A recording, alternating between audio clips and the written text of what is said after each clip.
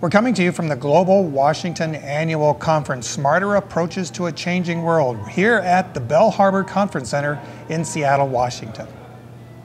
Cliff Schmidt from Literacy Bridge, it's time to catch up with you. And what's been happening with Literacy Bridge over the past couple of years? Well, we've kind of shifted from mainly focusing on developing the program to now starting to scale it to a little bit larger than what we were before. The biggest scale has been now reached with partnership with UNICEF, with some support from the chip company ARM, and then also Seattle International Foundation. And you used to work primarily in northwest Ghana. Is that still the case? Yes, we still have most of our staff in the Upper West region, in the northwest part of Ghana, and that's where we're serving about 40,000 people or so there. Wow. You are in education. What kind of education are you in? We're in the most practical education that the very poorest, hardest to reach people are looking for.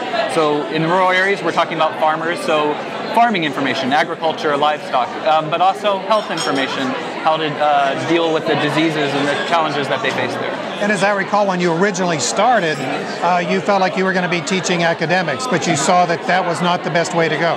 Yeah, we were kind of a dual purpose. We were looking at our device. So we have a little audio device, the Talking Book, that we originally were looking at also as a literacy tool. But from the beginning, we also realized the power of just taking local knowledge recorded in the local language and put it on there for people to listen to, whether they are literate or not.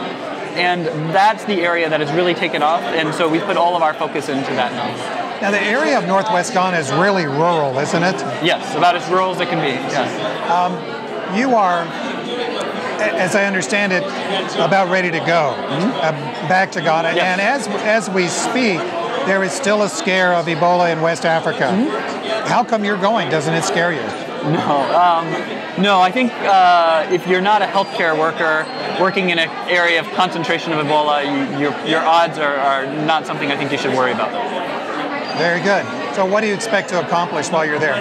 Well, I'll be meeting up with our partners, so our UNICEF, MEDA, we're also just about to do a project with CARE.